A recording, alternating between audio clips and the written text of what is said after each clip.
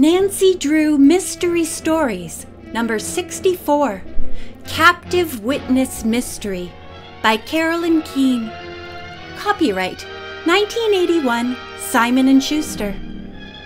When trouble plagues their student tour through Europe, Nancy learns of the tour director's secret: to smuggle orphan children out of communist-ruled Hungary. But somehow, the news has leaked out to enemy agents, and now they're desperately trying to stop the mission. Nancy Drew has a daring plan to save the children. But can she get them safely across the border, under the very noses of agents who will stop at nothing